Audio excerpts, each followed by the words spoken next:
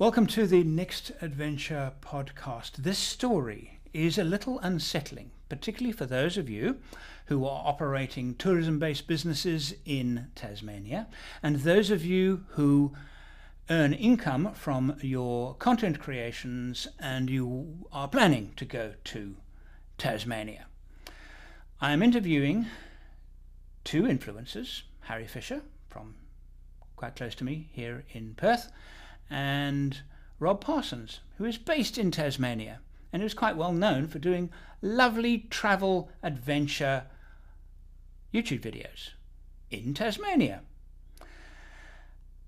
And the Tasmanian authorities and the national parks are have basically slammed the door shut on influencers because they're making it so expensive and so complicated for influencers to go to Tasmania and share what is available in your beautiful state with the rest of the world. This is a lose-lose situation for everybody. Welcome to The Next Journey, the adventure travel podcast with me, Andrew St Pierre White. I'm a prisoner of this hill. Harry from Far to Fork. Many of you will know his YouTube channel and his camp cooking. And we are looking forward again to getting together in the bush, mainly so Harry can cook me something. Absolutely. Nice. I get camera tips, you get cooking tips. It's great. Okay. I've just cancelled my plans to visit Tasmania because of two things that have happened. And what happened to Harry is one of the reasons why I have actually cancelled. So we're going to get onto that and discuss what's going on, because it's not very good for Tasmania, not very good for tourism, and not very good for YouTubers who earn income from creating content. But I do want to thank our sponsors, Zippo. Do you know that Zippo don't just make those lovely little brass lighters for lighting cigarettes and campfires? They also make inserts that are available directly from their website. They replace the traditional paraffin lighter fluid burner with a little butane firebox. So whereas the old Zippo was really good for lighting a campfire, as long as the wind wasn't howling, it could be blowing but not howling, the butane liner, to me, it's a game changer. I absolutely love it. And they also make some lovely fire starters. So Harry, you actually introduced me to these They are genuinely so good. I've been using them for 20 years, and I'm only 35, so Oh, really? No, I've had one forever. I've been using Zippos for longer than that, but I love these new butane. I love these new little butane. Are they quite new? Have they been around for a long time? I don't actually know when they were released, but I completely agree. The biggest problem with the old lighters was, of course, the fuel evaporates over time. And secondly, as you said, not completely windproof. Yeah. These things, I left one in my van, for example, for 10 months, and I flicked it open, it lit perfectly. It's got a jet flame, you can hold it upside down, you can do all that kind of stuff. It's basically all I use. And fun fact, they fit perfectly in the little coin pocket of your Levi jeans. That's actually what they're originally designed for in Levi jeans. Is that right? Yeah. Okay, I don't wear Levi's anymore, but that's quite cool. Onto our subject. Good place to store them. I have cancelled my trips to Tasmania because of the how can we put this? No, I don't want to say the bullshit. It's the bureaucratic nonsense. It's painful. So tell me what happened to you. You decided you wanted to go to Tassie. Yes. To do a trip as a YouTuber. Yes. That earns money from their work. Yes. By various ways. What happened to you? What did you have to do? 15 months ago, I decided to drive an old van from the top of Cape York, northernmost point in Australia, to the southernmost point in Australia, which is, of course, in Tasmania. So I did. I bought an old van and I drove it all the way down, and 2 weeks before I was due to leave to Tasmania. Now, bear in mind, I've done all the other videos, the whole rest of Australia. Haven't paid a cent for a permit. It's been really easy to film. You fly in, you turn your camera on, you make your video, you leave. The state gets free marketing. I get to go and make an income. Everyone's happy.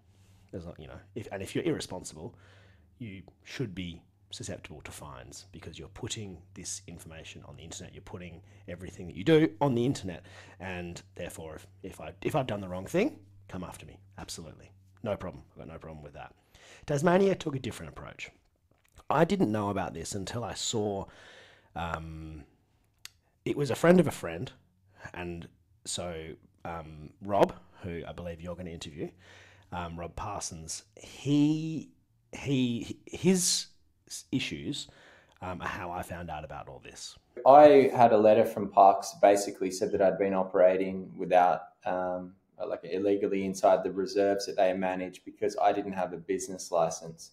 Because what I had been doing, taking my hobby, which was making YouTube videos in the beginning, which I wasn't making any money, and then I started to generate ad revenue, basically monetizing the content that I make, and therefore this was massive infringement and considered running a business in reserves that Parks and Wildlife manage without a license.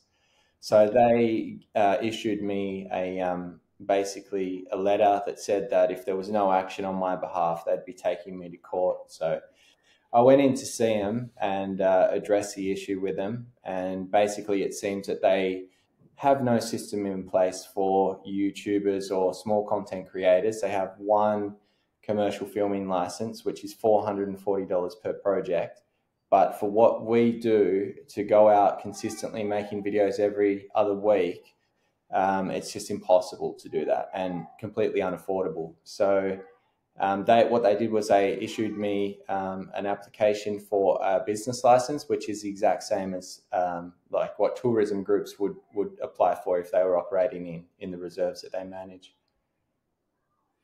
which can take up to 90 days as well. So it just shows the basically the inefficiency of Parks and Wildlife to manage content creators because, one, they don't have a system in place that even caters for people who want to operate here, that live here. And two, they could never justify that 90-day clause on people who want to come from overseas or even interstate to film content to monetize, because that it's just impossible. Most people don't book a holiday 90 days out, let alone get a business license so that they can film and monetize their content. Rob was fined massive amounts of money for filming in his home state.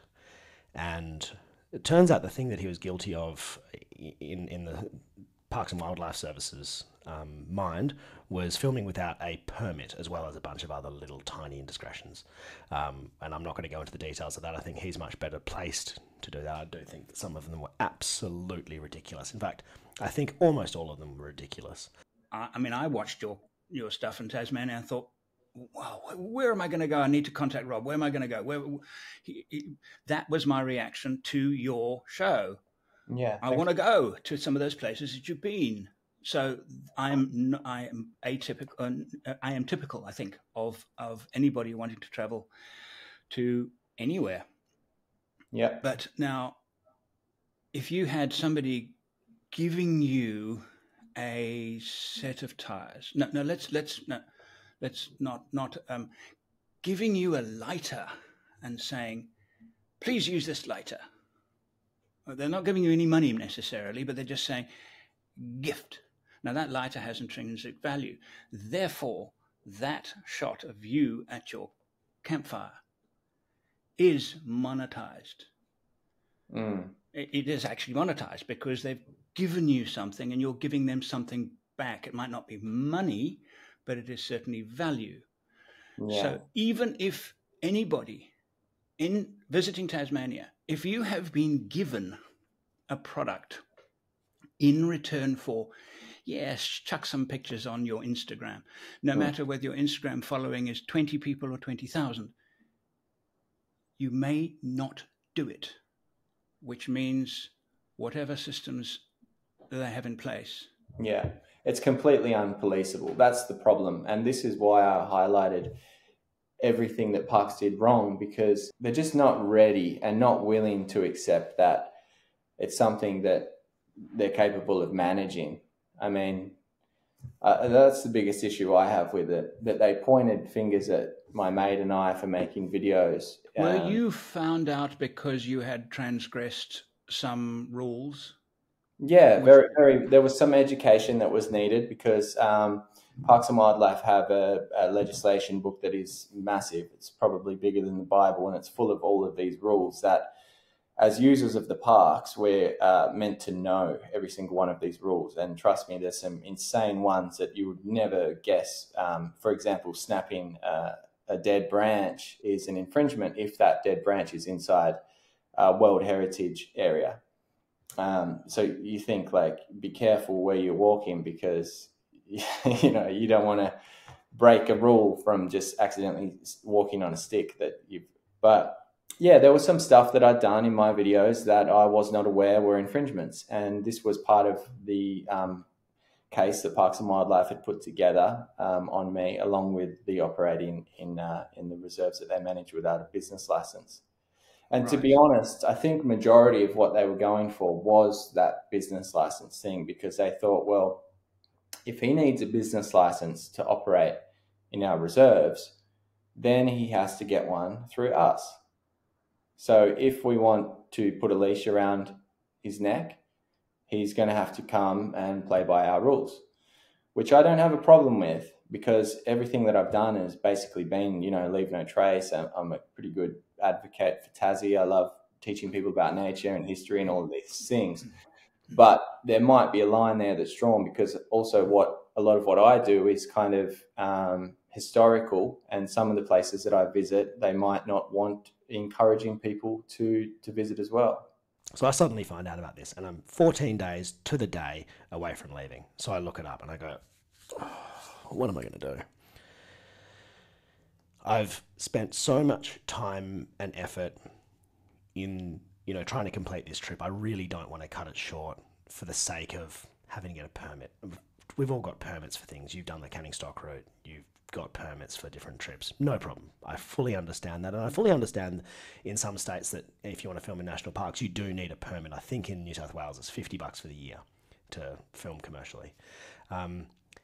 Tassie's got a different system where not just national parks, every single bit of public land is subject to this permit system. I'm talking about a beach. If you're a wedding photographer and you go out and you want to take photos or video of a newlywed couple on the beach, you need to spend 3 weeks getting the permit ready. You need to spend $440 per wedding, so per project.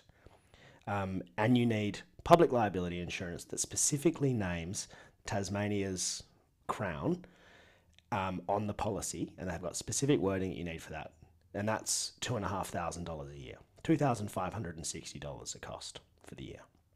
So if you're a wedding photographer, you need to now add $2,500 over the thing. So say you do 10 weddings a year, you add $250 plus your $440, plus all the buggering around for every single time you need to do a wedding. So those newlyweds are now paying an extra $700 odd per shoot in order to pay for these permits. And the reasoning that they've said is that they want to make sure that you're not doing the wrong thing. And I guess we can go back to that, because as I said, we're putting it on the internet. If we're doing the wrong thing, punish us. But I don't think that we need to run everything past a bureaucratic organization before we do it. It's infuriating. Anyway, so I get in touch with them and I said, look, I haven't got my insurance yet. I've got 14 days till I leave. You say I need 21. Is there any chance we can expedite this? I really need it to go through. And they said, look, tell us exactly where you're going. And I said, Tasmania. And they said, where? I said, I don't know. I don't know what the weather's doing. I don't know whether it's good produce. I don't know where I'll find a good campsite. There are a whole bunch of variables. I'll be asking locals. I'll be traveling with locals. I'll be walking into the local pub, sitting down, ordering a beer and saying, mate, where can I go and catch some trout? Or where's a good campsite? Or do you know where I can get, whatever. Is there a little truffle farm near here so I can go and make some fun local produce? And because the whole purpose of my trip was to showcase Tasmania's produce. And I guess I can go into that in a little bit later. But anyway, so that's what I said to them. I said, the purpose of this is to show how different it is traveling in Tassie, because it's small and you can you can refill every day or two with ingredients and fun things and support local economies and showcase the cool things about Tassie. I tell them all this and they went, no, but exactly where are you going? I can't tell you. Or we really need to know. Well, I can't. I said, we're going to need to get comment from every single region in Tassie to see if you can go. I said, okay, how many regions are there? And they said, 3. I said, fine. I'm doing a lap of Tassie anyway. Any way we go about it, even if I gave you an itinerary, it's going to be all 3. And, oh, yeah, I guess it will be. But, can you just give us... I'm not giving you dates. I'm not... Just get me permission to film for 1 week in all 3 locations, all 3 zones, and we'll go from there. Finally, it gets through. Okay, yeah, we think we can do that. Okay, cool. Now, there is an exemption that if you are doing this for the benefit of Tassie, so if you can show them, hey, I'm going to be, highlighting your state, helping your tourism, helping your local economy, they will waive the fee. They didn't waive the fee. They charged me full fee, $440 for the permit, plus $2,500 for the insurance. So their conclusion was that you were not helping the economy by the media that you were presenting. Exactly. Which is patently incorrect. That's exactly what they said. Okay. Yeah. So I said, guys, I really need you to tell me if you are going to get it through in 2 weeks. Because if you're not, I need to start cancelling things now. And I won't come to Tassie. And this is, I think, where it hit home. Because they said, well, we need to see if you're going to be doing the right thing by our state. And I said, that's fine. I'd like you to look at it from another perspective. What happens if you don't let me go to Tassie? I've got all up, across platforms, 185,000 odd followers. I've been telling them for over a year that I'm going to be doing top to bottom in this cool old van. And if at the last minute it gets cut short, what am I supposed to say? Oh, I just changed my mind. It had nothing to do with Tasmania. Of course I'm not going to say that. I'm going to turn around and I'm going to say, hey, I tried to go to Tassie. They wouldn't let me because of this stupid permit system and I didn't have time. And unfortunately, that's off the table now. My car needs to now go to South Australia and it needs to go home because I've got plans. So Tassie will just get wiped off the list and I'll go to the southernmost point in Victoria and I'll go to the Flinders Ranges. And I think that seemed to be the best thing for at least getting this thing through, despite paying all the fees, despite jumping through all the hoops and getting all the insurance. And I mean, I think my permit's 8 pages long and I had to fill out a 5-page form to get it in the first place. And then they said, well, this is not enough information. I was like, 5 pages. So I had to send email after email after email explaining how I was doing the right thing by their state. So I did a whole thing about how I'm taking an empty esky approach. So I'm going in with an empty fridge, no ingredients. And everything that I cook will be inspired by Tassie's best produce. And I'll be talking about how different it is travelling in Tassie compared to travelling in WA. In WA, you go, okay, I'm not going to get anything for the next 8 days, 10 days, 15, 20 days, whatever it is if you're doing a really remote trip. It's a completely different way of travel. You pack really efficiently. You pre-do everything. You pre-make meals. You get you get it down to a fine art. Tassie, no. You just pull into that little market that you're going to pass the next day, and you go and get some fun ingredients, and you make dinner that night. Sounds fantastic. It's fantastic, and it's so colloquial. And how could they possibly say that isn't advanced? I don't get it. So, and that's not me doing that for them. That's me doing it because I love Tassie. I had my honeymoon in Tassie.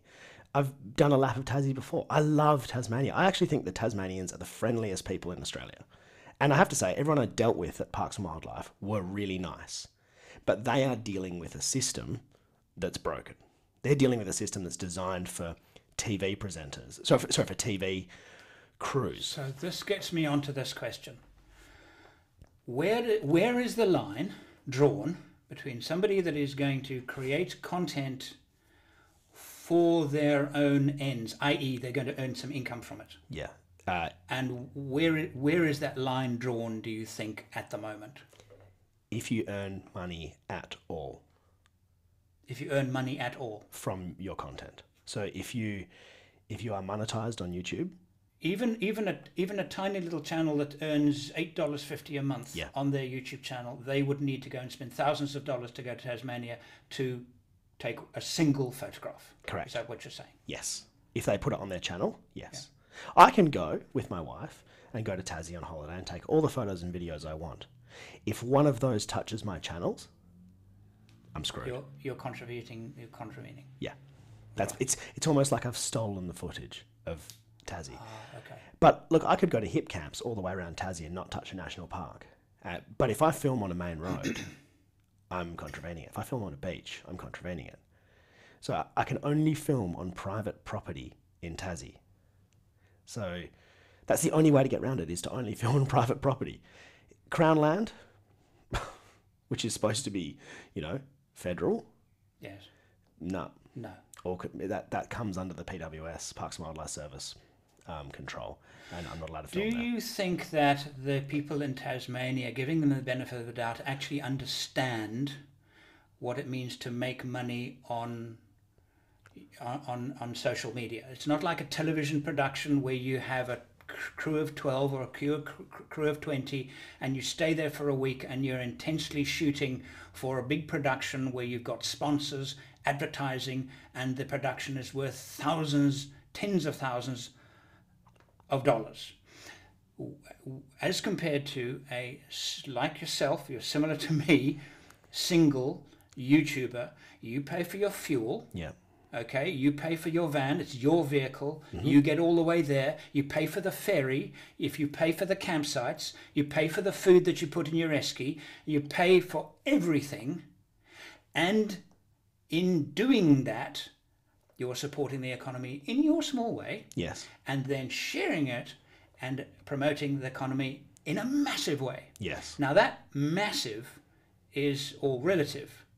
For you're a medium-sized YouTuber, your influence is not insignificant. We know what happens when certain things go on our channels. You more so than me, but I know for sure that I've gone to places, put it on my channel, and they are constantly being told, "Oh, we saw this in Fire to Fort, we saw this in Fire to Fort, we saw this in Fire to Fort," and they email me and they say, "Thank you so much for coming." Yes. And I didn't ask, it's a campsite or whatever it is, and they're over the moon. Now, I just don't understand how me going there could give a negative impact. And again, if I was doing the wrong thing, I'm fully open to fines, as is anyone else. In fact, I'm probably more open to fines because I document it. So, do you think that their reaction? It's been like that for a while. 2000 it went in. So it's a So 23-year-old So it's a law. 23-year-old law based on television productions. I'll give Exactly. you a little bit of a story. The same occurred about the same time in African national parks. And I, in 2015, went to Zambia and Malawi. I contacted Zambia Tourism in Lusaka and Malawi Tourism. And I told them what I was doing. And I was doing it for South African television and YouTube. Again, very small budget, no big crew and everything like this. And they said you would have to sign these forms agreeing to certain things, no problem with that at all. And you would have to hire a local guide every single day. Oh, that's going to be a bit of a stretch on the budget. And it's $1,000 a day. What? Right, $1,000 to be in the national parks. But they are thinking, their mental thoughts were BBC, documentaries, big broadcasters. Yeah. You can understand that. And look, and if you're filming a BBC documentary, $1,000 a day is nothing. Is nothing. So I explained to them what I was doing, and they said, "We completely understand, but we have no machinery. We have nothing in place so we can't help you." So I said, "What would happen?" And I'm not saying it's going to. That I go anyway, and I release it on television. Are you going to come after me? And he smiled at me and said, well, I heard the smile on his phone. It was over the phone. And he said, "No, Mr. White, we're really not going to go. You go and do your thing." I then went and did the same thing with Malawi. I got a telephone call from the High Commissioner in London, because I was living in London in 2015 and I'd gone over to shoot it and gone back to the UK. Okay. The High Commissioner phoned me and he said, "Thank you so much for what you've just done." Yeah. That's the difference between understanding, and they, like Tasmania is acting now, they don't understand. And perhaps what we should do is help them understand the kind of income that is actually earned, because maybe they think you're earning millions and they want a slice of that. Yeah. I don't think, I'm giving them the benefit of the doubt, I don't think they're after it for the money. No. Are they after it because they want to make sure that you don't do the wrong thing and fly your drone in a national park, Yes. for example? Do you think that's their main... I don't understand why they've suddenly tried to prosecute us. And when I say us, I mean small YouTubers. Well, you know, one-man band production. Let's just go one-man band productions. Yeah. One or two. For social media. I don't understand why they've suddenly turned around and said, you're breaking all these laws, unless people actually are breaking laws. That's totally fine. But in terms of, I don't understand why they're saying you're filming without a permit or you're doing this or that. It doesn't make sense to me that they are cracking down on it. I think they could have taken a Malawi approach and said, just go and do it and we won't prosecute you. That would have been a much better thing for them to do. But instead, they've decided to go all bureaucratic and enforce it.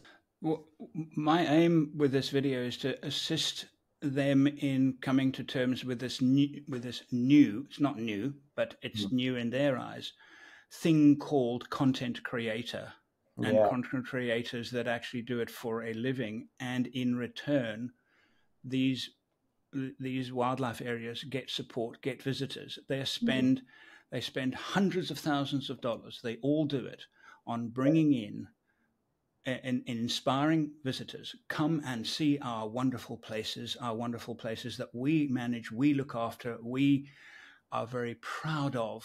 Please come. And the best single way of doing that is to help YouTubers do their job well. Yeah. To me, it's a no-brainer, because it doesn't cost them a cent. Yeah. All it costs them is, I'm aware of you and let me try and help you do your job well. If you break the rules, I'm sorry, there are rules. Yeah. I'm not going to change them for you just because. But wouldn't it be great if they actually contacted you and said, okay, Rob, next time, what are we going to do next time? Because what happened here, now we're not happy with. What are we going to do next time? That's what they should have said. Yeah. Because if they'd understood. That said, hey, we love what you do for the state, but there are a few rules that you're probably not aware that you've broken. And you're also going to need a business license, which we're going to fast track for you to keep you putting out content, because we love what you do for the state. Would have been that simple. Now, I understand that the people at PWS, that is their job. But I think that someone's made a decision at some point to crack down, and they've done this to a few people, and I don't think it was a good move. It's also recently been in Parliament, where they've been discussing this in Parliament recently. The current minister, so the opposition member, has come forward and said, what do you think about this? This seems ridiculous to us that you're charging people who are promoting our state and prosecuting them and making them out to be villains when all they're doing is showing what a fantastic place we live. And his response... That's what we love doing about interesting places. We love showing it off. Exactly. That's our main goal. It's our main goal. There's no ulterior motive here. None. So the current ministers got up and said, oh, well, you know, how do we know what they're doing unless we check on them before they do it? And, you know, then to check on them, it's going to cost a lot of money and resources. Therefore, we need to charge them to check on them. And I just thought, you want to check on us? Jump on the channel and have a little watch. If we break any rules, let us know afterwards. That's going to cost you nothing. That will cost you absolutely nothing. Get someone, yeah, sure, it might, you know, you can have, I don't care if you employ someone just to watch YouTube videos on Tasmania. Make sure they're not doing the wrong thing. Yeah. And if they are doing the wrong thing, fine them. Yeah. It's very clear about drone rules. Drone rules apply to everyone. Yeah. And you can get an exemption, and that's fine. So I would be happy if they said, okay, you can fly a drone if you do this course, which they actually asked me to get a CASA license, which is $2,000 and takes a week. Yes. And I thought, well, I'm not doing that. I don't have the time, and I'm not spending $2,000 to fly a toy. You know, yes. But if it was a bigger than 2 kilo drone, a commercial one, fully understand. But to fly a normal recreational drone that I can fly everywhere else in Australia with my free license Yes. that we all have to get, Yes. No problem at all. I fully understand that. And if they said to me, hey, you can do it if you follow all these regulations and pay, say, $50, I'd do it. I'd pay the $50 and I'd be able to fly. And I'd, if the ranger comes up, I show, here you go, sir, here's my thing. Now, I should also say, after paying roughly $3,000 to in permits and whatnot, I then went to Cradle Mountain, not Cradle Mountain, Wineglass Bay, and Freycinet National Park, which is beautiful. It's the postcard of Tassie. $47 entry to the national park. My $440 apparently doesn't cover that. So you still got to pay all your park fees, all your access fees, all your camping fees, as well as the permit. I was there for an hour. Do you think something like a simple roster, where if you are operating a content creation business, that you can register with them, because they're worried about policing? So they might be saying, we won't know what they're doing. Well, I'm saying, well, it's very, very, very easy. It is so easy to find out what they're doing. All you need to do is sit at your desk and watch their channel, and you will know what they're doing. You review the work after they've applied to do it. Plus, you give them the guidelines of which they can operate within as well. So that way, everybody who's applied for a commercial filming license is going to put out the content, which is in effect the evidence of the agreement that they came to with Parks and Wildlife. So there should be, no reason for them to ever think otherwise, that they would be breaking any rules or doing any more infringements. I mean, the simple fact that what we do is self-documented, is more than enough support that they need on their behalf. And, innocent until proven guilty, by all means. Who is going to risk losing their business license to create content over some ridiculous things like lighting fires in, World Heritage areas or other type of infringements that can happen? I almost think that they see extreme examples of this, like that man who jumped out of his own aeroplane to get in the States, and apparently he's going to prison for it. I don't know if you know the story. No. He was flying a Taylorcraft, and he said he had an engine failure and had cameras strapped all over the airplane, had cameras strapped to his parachute, and had a 360 camera on a stick, and leapt out of the aircraft and then posted this thing on YouTube. Sensational. He didn't have an engine failure. He just wanted, and he wrecked a lovely little airplane, and he's going to prison for it. And that is the extreme end of YouTubers. And maybe they look at that and they say, well, we can't have that happening. This is self-policing there for sure. But they're well aware of what I do and the effect that I have. And the only reason that they might not want to encourage what I do is purely because of the fact that my videos increase the amount of visitors in the reserves that they manage. And you might say, well, that's exactly what they want because that makes them more revenue. But that's not actually the truth. The truth is that Parks and Wildlife would prefer less visitors in the reserves that they manage. And ideally what they want is to people to only go to reserves that are streamlined. For example, the Overland track, the 65-kilometre walk that leads from Cradle Mountain and finishes at Lake St Clair. Places like Frenchman's Cap now, they've got these booking systems in place. What they don't want is people who, within their own rights, are going out and exploring and creating itineraries to their own desire, and which in effect has, free camping and potentially, lighting of a small fire to cook dinner. And I mean, it's just basic stuff that people have been doing for hundreds of years. But what they're trying to do now is to basically stop that. But there's no law or legislation that says that you can't do that, but that is what they're trying to do. Interesting. So it's not, I mean, this message came up the other day. This question came up in Parliament the other day when Christy Johnson, an independent MP, asked the Minister of Parks. She said directly, what is your answer to the massive amount of revenue that will be lost in Tasmania due to the fact that we have these strict rules in line for content creators in Tasmania? At the moment, people can't even go to the beach and film content for cash because that's Crown land without a business license. And the answer that the guy said, Roger Jens or whatever his name was, said that in the past, the promotion of Tasmania has been an important aspect of our visitors. However, we have these rules in place to protect the areas and blah, blah, blah, which I can understand from a World Heritage point of view or a national park point of view. That's completely fine. I don't care about those areas. I want this other 750 reserves that Parks and Wildlife manage that they've been given custodianship of that I still can't even go to and film for monetization, including the beach. Like, it's just ludicrous the amount of control they have, and they blanket the same effect on World Heritage as they do for the beach because it's Crown land. It's reserves that they manage, all Crown land. And that's not fair. They need to divvy it up. They need to say, all right, well, World Heritage areas and national parks are at a higher value, so therefore we have a higher set of rules. If you want to film in those areas, we're going to look at your application a lot harder than what we would is if you just wanted to go into a regional reserve, which forestry used to occur in, or mining activities used to occur in, or they're a lower grade value, but they don't. Everything's blanketed under the same thing, and it's just a control thing that they have. This is my suggestion, and tell me if I'm barking up the wrong tree here. You register as a YouTuber, so if you want to go into national parks, and perhaps it could be a good pattern for all the states.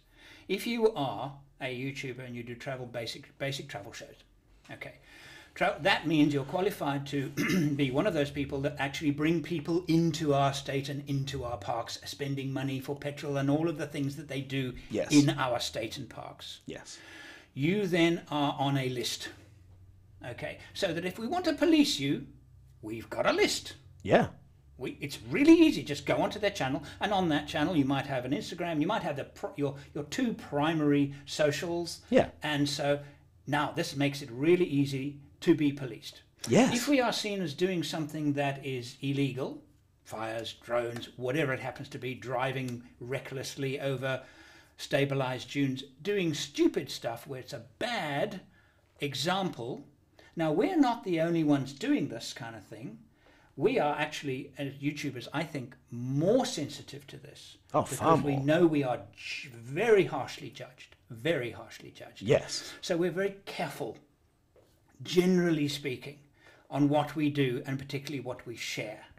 And if you come back and you point to us and say that was out of line, it's education.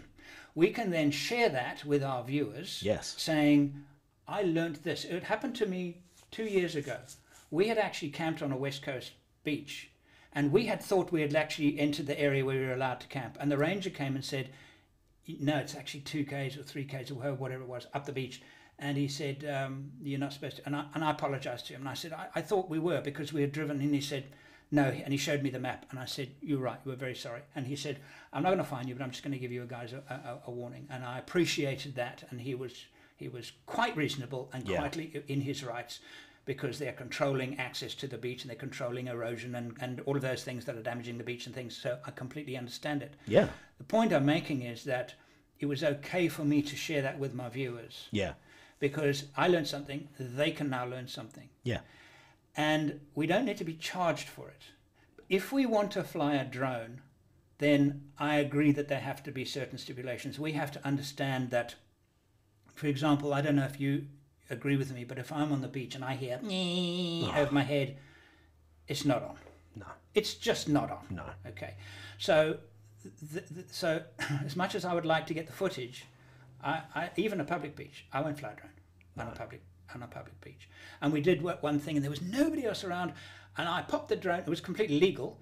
Popped the drone into the air, got 2 shots, landed it. Yeah. Didn't fly over anybody else, because that, and I believe we are conscientious, but we're not maybe all conscientious. There has to be a way of you saying to us, yes, we want you to come to our state. In fact, we're even going to help you. Yes. We shouldn't be paying for the national park fees, maybe camping fees. But what I'm saying is that this is a give and take. Help us promote your state and we will promote your state. Yeah, or I'm happy to pay for the national park fee if I'm not also paying for the permit and the insurance and the everything else. Absolutely correct. We're quite happy. We're actually, park fees don't worry me. I don't mind paying the park fees. And it's a beautifully maintained park, and I thought it was on the spicy end, but I've paid it before and I'll pay it again on holiday. No worries. That doesn't bother me, but it was the extra little chip. It was the extra little cut, and you're just thinking, oh, really? More money. You're going to take more money. Yeah. And I tell you what, it didn't put me in a good mood when I did that piece. No, when I'm going up there, That's not good for you guys in Tasmania. It's not good for you when your presenter is actually quite ticked off because their wallet is considerably lighter now than it was in the morning. And they're promoting your state and your economy. They were cheeky enough to say, would you consider putting thank you to Parks and Wildlife Service at the end of the video? And I said, you can put thanks to Fire to Fork at the end of your videos because I'm sponsoring you. So, say that again. They said what? They said, would you consider putting thank you to Tasmanian Parks and Wildlife Service at the end of your videos? And I said, you give it to me all for free, you make it really easy for me, yeah, I'll consider it. If I'm paying for it, if I'm going through this whole rigmarole and I'm supporting your state, you can put at the end of your videos, sponsored by Fire to Fork. Because as far as I'm concerned, I'm giving you a lot more than you're giving me. This is not an equitable solution. So my challenge to you, Harry, is this. You're busy editing those videos now. I want you to do what Parks and Wildlife asked you to do. At the end of the video, you say, thanks to Tasmania Parks and Wildlife for charging me, and then put the bill. It's a good idea, actually. You're thanking them. Yeah. You're agreeing to thank them. Yep. But the caveat is, thank you for charging me what? 3,000 each dollars. A And bit more than list 3,000. Yeah. Because that's what it actually cost out of your money. So those a lot of people will think that YouTubers earn a fortune from advertising revenue. No, we really don't. No. It's the Casey Neistats that earn a fortune. Absolutely. And the Marcus Brownies that earn a fortune from YouTube. Yeah. The irony of it all is there's massive amounts. There's 350,000 hectares of land that they manage that has been given to forestry. It was signed over in 2020, so it's on the chopping board, that they still manage. Now, I can't go in there and film a video commercially and put it on YouTube, but forestry can chop it down. It's just mental. Like, how does that add up? What they need to do is they need to divvy it all up, or at least be a little bit more flexible about the commercial filming licenses. Because at the end of the day, what is being filmed in World Heritage and what is being filmed in national parks are areas that they capitalise on through the sales of parks passes.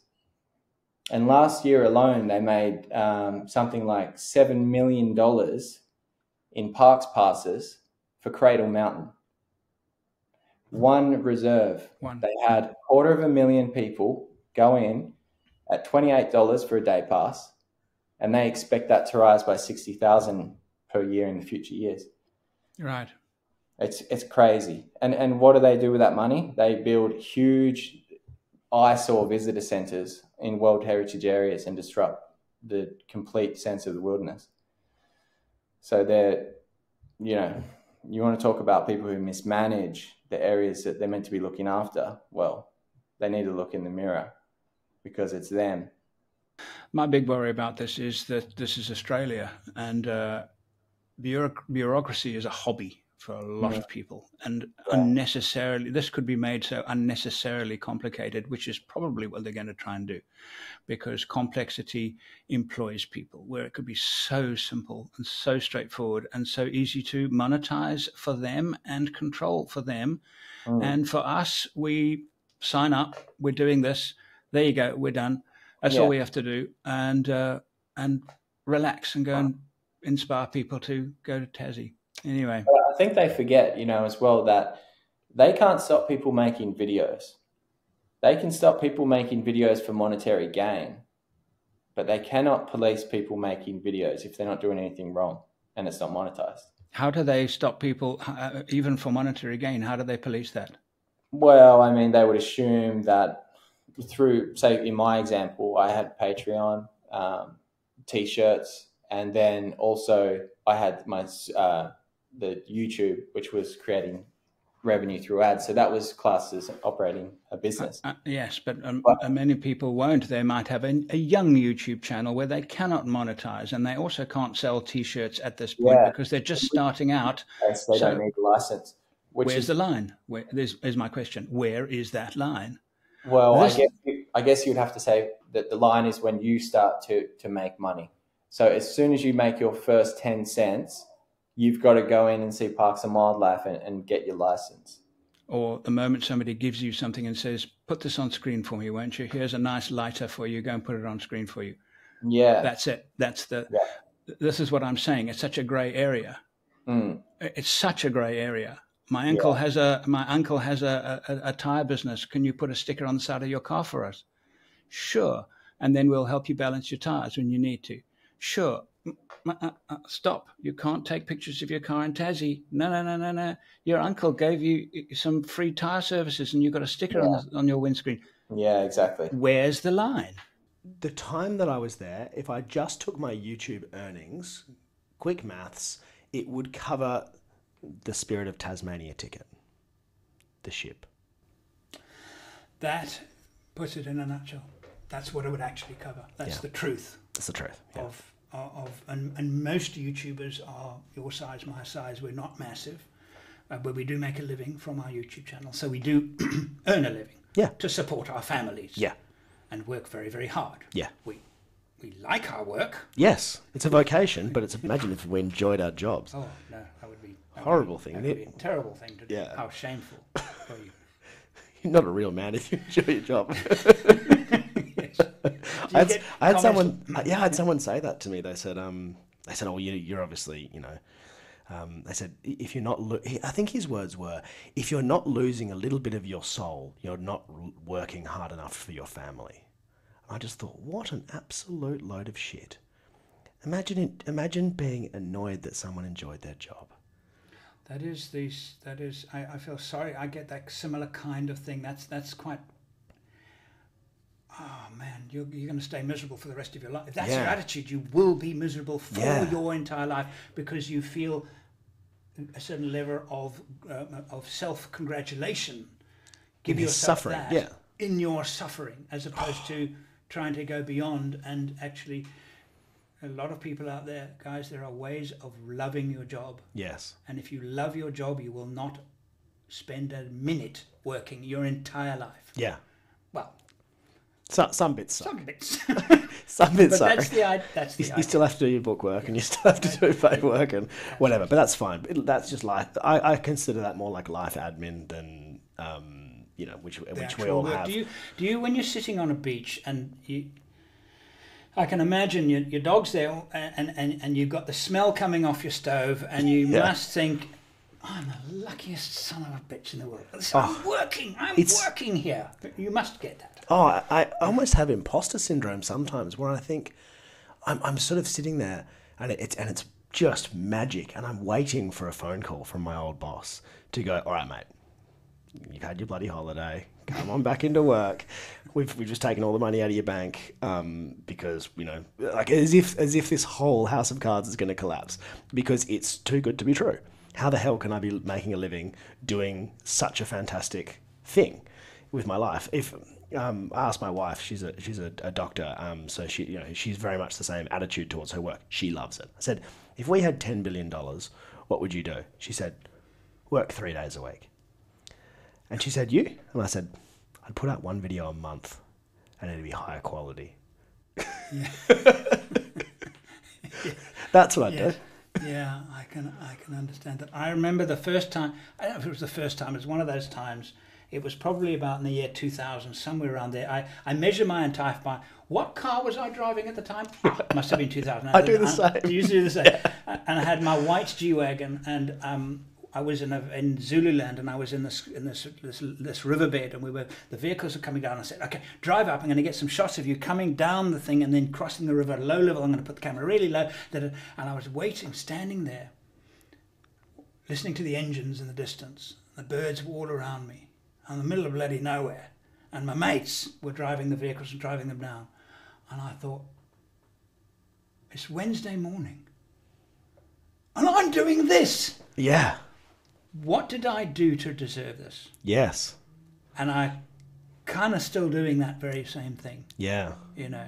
And there are sort of two parts to it, because lots of people try and be YouTubers as well. And it doesn't work for everyone. It doesn't work for most people. Why don't you think it works for most people? One is they're trying to be something that they're not, and they're trying to emulate content that they like.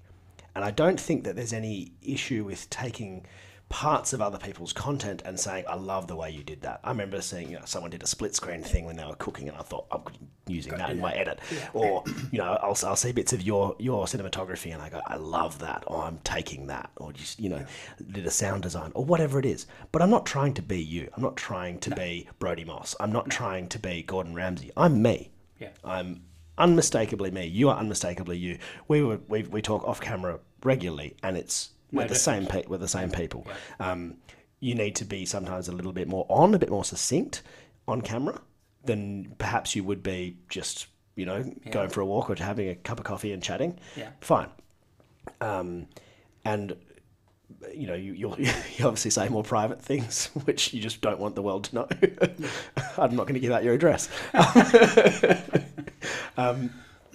But I see so many people trying to be Full Drive 24/7, or trying to be Gordon Ramsay, or trying to be this and that, and it's very obvious that it's not them. So I think that's one aspect of it. Another aspect is people who can't afford to do it, and by that I mean they either completely reject any commercial aspect to doing this job, so including people who will actually let themselves get quite big in their things, and then the company will say to them, you're already running our awning, can we sponsor you? Just put our name at the end of the video and we'll give you X number of thousands of dollars. And they go, no. You go, it's free money. Are you changing your content? No. Are you that sort of thing. So some people are actually kind of allergic to money. I've found in some aspects, or don't know, or they'll say, why would I sell merchandise? It's just a shirt with my logo on it, and now I'm charging $20 more. I feel like I'm robbing people, and they sort of fail to realize that the reason people want that shirt is the same reason that growing up you wore shirts with your favorite band on them, because when you walk down the street and you see another person with that shirt, you go, we think the same. We like the same things. We're part of this little group. So that's another part of it that I think that, so people just actually can't afford to do it because they won't take it. And then there's the opposite, where people get into it for the wrong reasons and they're just trying to get paid. And they will say anything for anyone for a few bucks, and it tanks. So those are the things that I think kill it. And then bad audio. Say that again? Bad audio. Oh, yes. On the cliffs of... and I can see the sea below. All the visuals you want.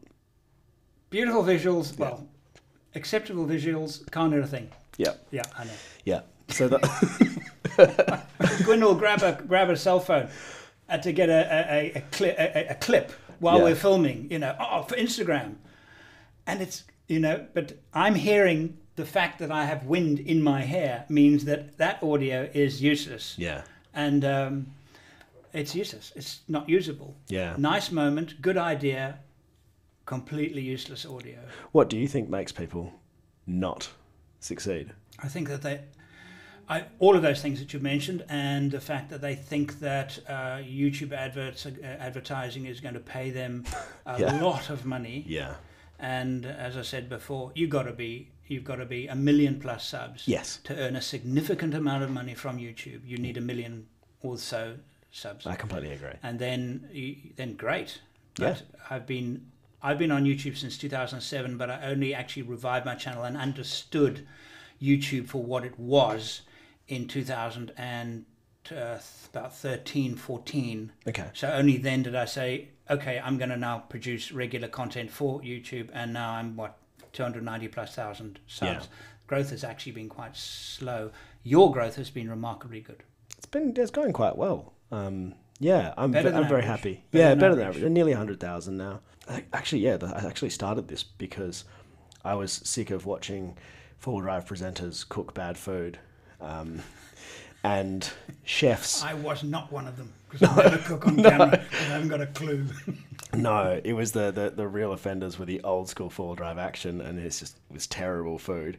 So I got sick of presenters who were made to do cooking segments, and it was because the two sides of it were that, which was the presenters being made to do cooking segments, and the other side of it was chefs who didn't know anything about camping. So the chefs would shop in Narnia, as far as I'm concerned. I didn't know where any of these ingredients came from. They're certainly not from my supermarket. Okay. And then there would be 50 ingredients to make a bloody omelette.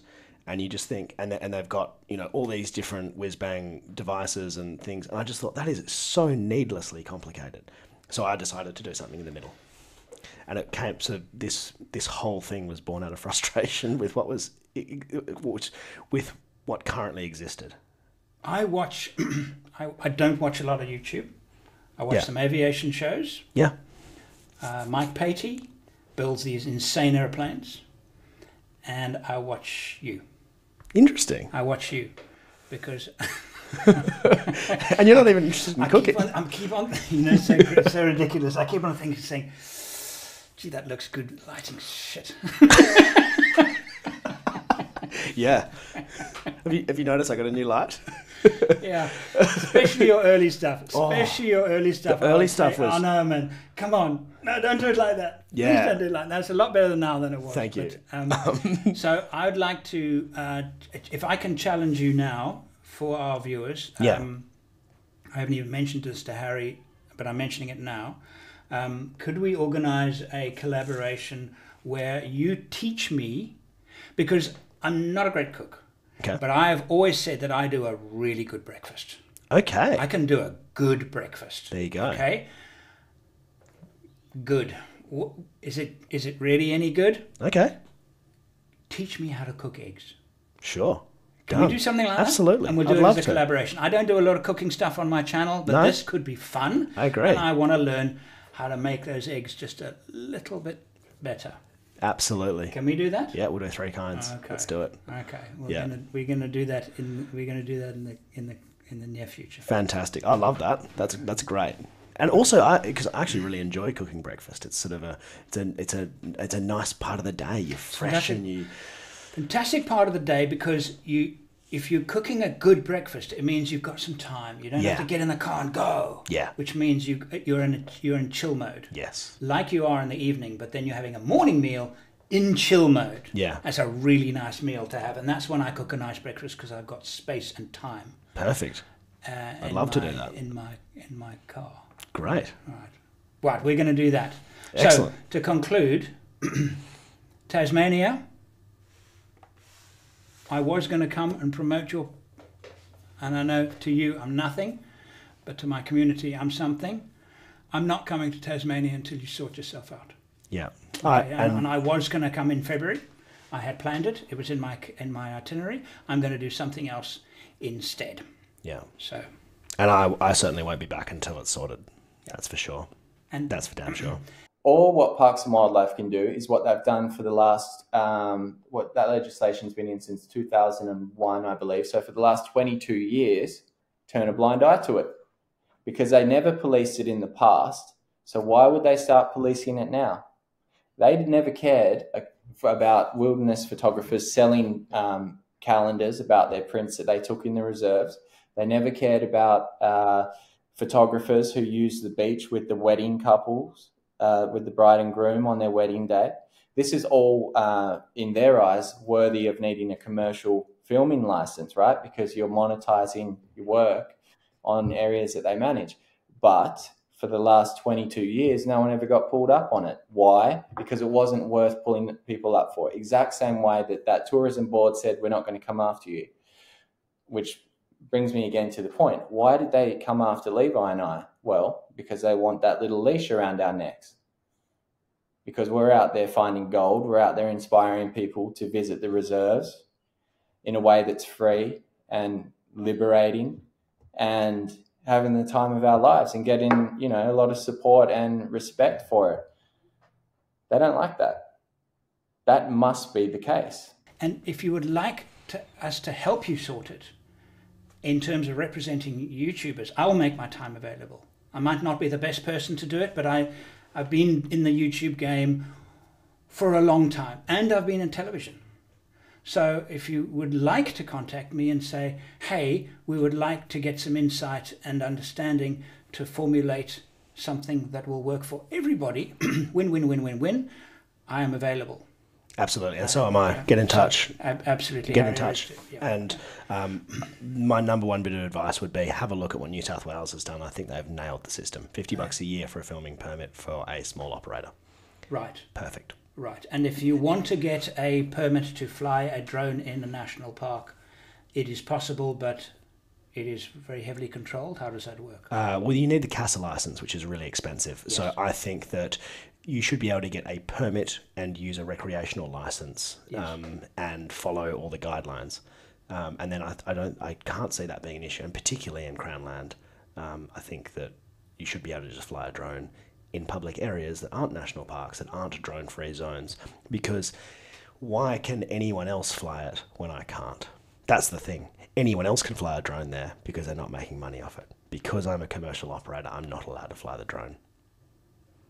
That's all backwards. Yeah. That's all the wrong way around. Yeah. It's 180 degrees the wrong way around. Yeah. Okay. Anyway, thank you very much, Harry, for your time. Thank you, Andrew. It's been wonderful. Thank you for putting a spotlight on this, because I think it's really needs it. It really needs it. It does need it. Thank you for your time, Rob. It's been enlightening, interesting, and so I'll send you links and everything to the story before it goes out, so you can have a look at it. Have a little bit of editing, but yeah, fantastic. Really, really good. Yeah. Cool. Well, I really appreciate you having me on, and thanks for the opportunity. It's great. All right, Rob. Okay. I'm disappointed. I'm not going to Tassie. Yeah. I was really looking forward to going. Tassie's great. I'm not going to go and fork out $3,000 for permits. No. And go through that whole nightmare. No, they're plenty. Australia's a big country. There's really nice places to visit. Sure are. That will welcome me with open arms and not make it difficult for me. So I'm going there instead. You'll love the Vic High Country. Yes. Yes. Gwyn, it was Gwyn's idea that we do the Tassie, and I actually said to her, where could we do instead? Why don't we continue up and do Victoria High Country? She's never seen that, and maybe come back. I don't know, an interesting way. Not sure, but the point is that it's no longer Tassie. Somebody else will get the benefit, and it's a pity because we really wanted to go. Yeah, yeah.